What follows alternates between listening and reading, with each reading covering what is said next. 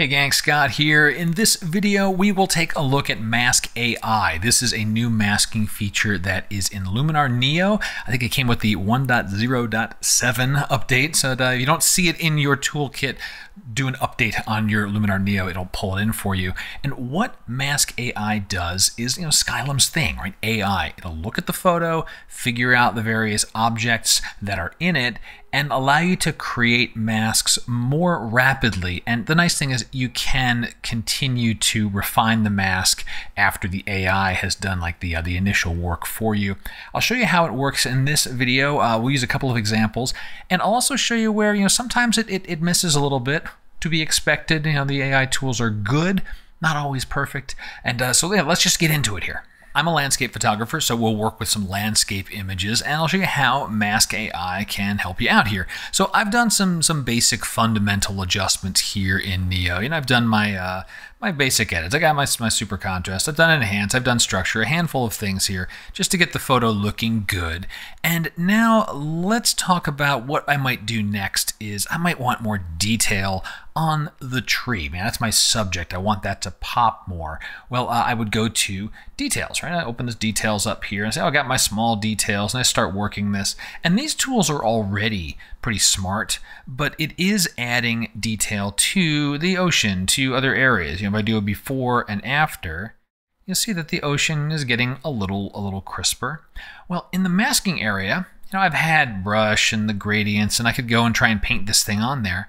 This new option, Mask AI. I'm going to hit that, and the AI goes off and just starts looking at your photo, and it figures out the various objects that are in it. And this will vary from photo to photo, right? It took as long as I was talking there, and it found a few things. Right now I've got these buttons. I've got sky, flora, water, natural ground. That's the stuff that it found in this photo. And for example, if I just click on sky, we can see, all right, there it is, sky. We know Luminar's good at finding skies.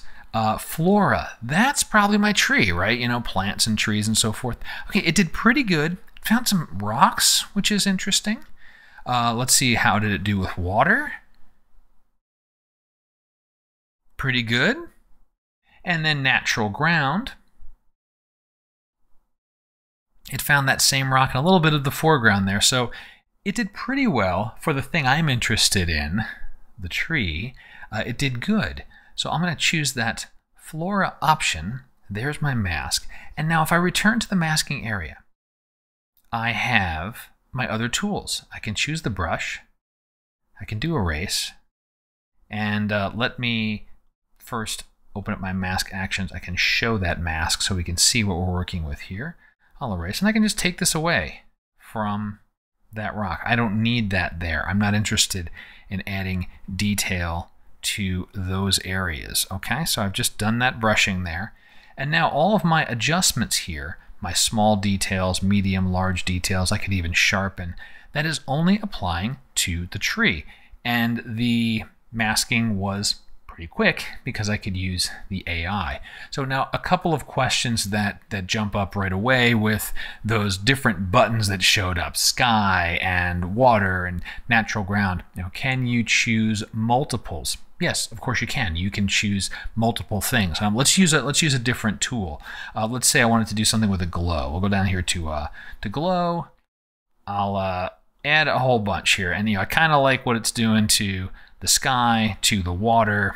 Not so much the tree. I want the tree to stay sharp, and adding a soft glow to it is not helping. Let's push this a little far so we can see the results. Into the masking area, Mask AI.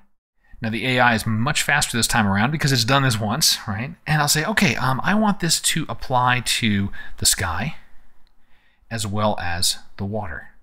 All right, and pretty good. I would not worry myself too much about the spaces around that tree for this kind of glow, and ultimately I care about how things look. But if I had problems or I needed to resolve little bits that were missing in the mask, I can go back and use my other tools. And now when I do a before and after on that glow, before, after, my tree is staying nice and sharp, and the rest of my scene is just getting a little bit softer. And I can now, maybe I'll dial that back a little bit and not go so hard on the glow there. So this is fundamentally how Mask AI works.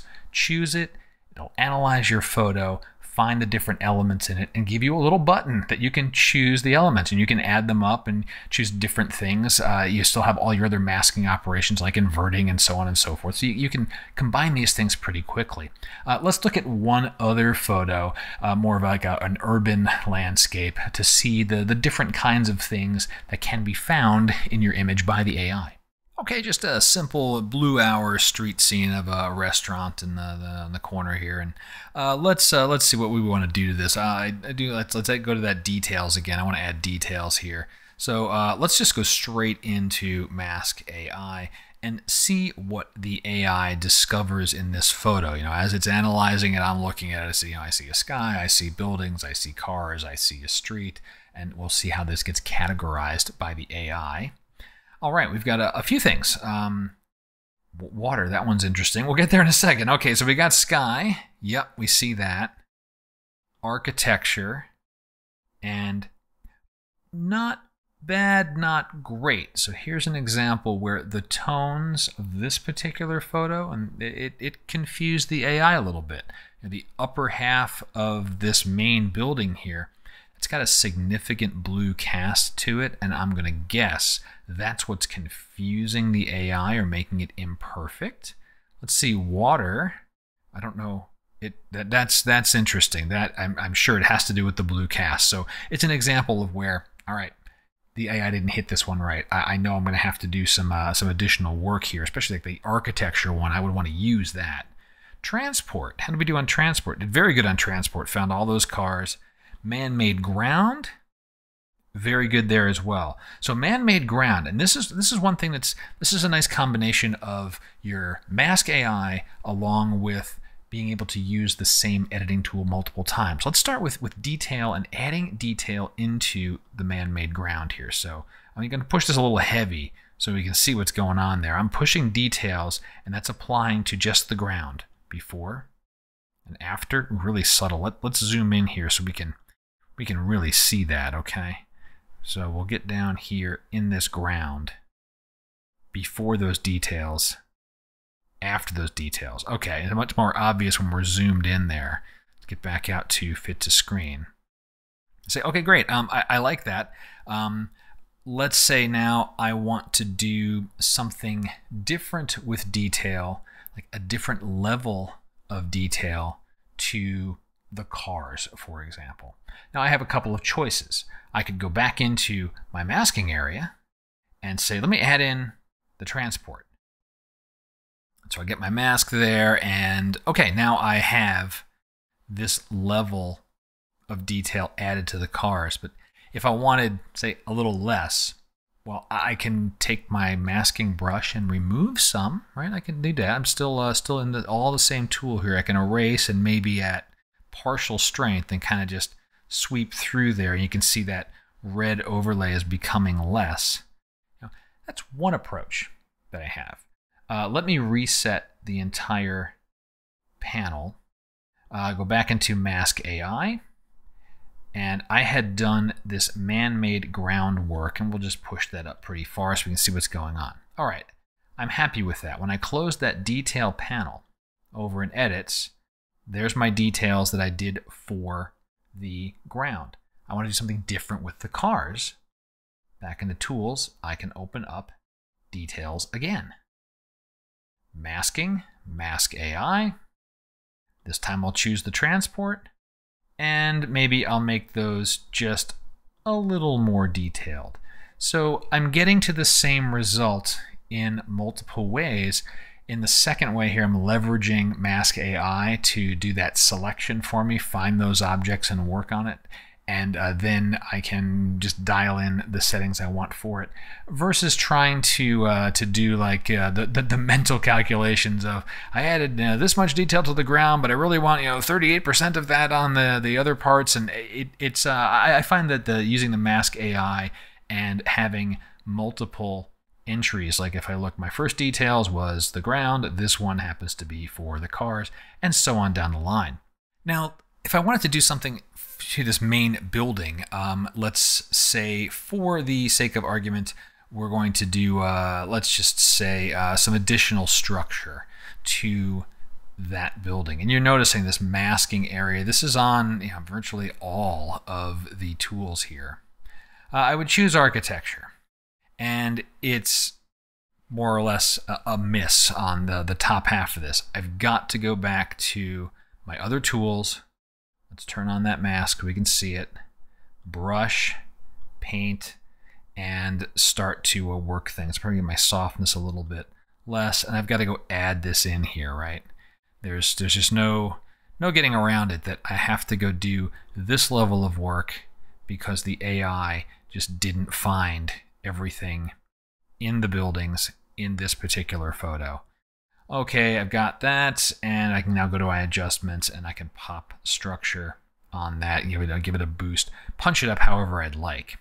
And as I'm thinking about it, this might be a good option to use. Let's say mask options. I'll copy that mask and do something with, let's say, color harmony, masking, mask actions, paste it, show it to me.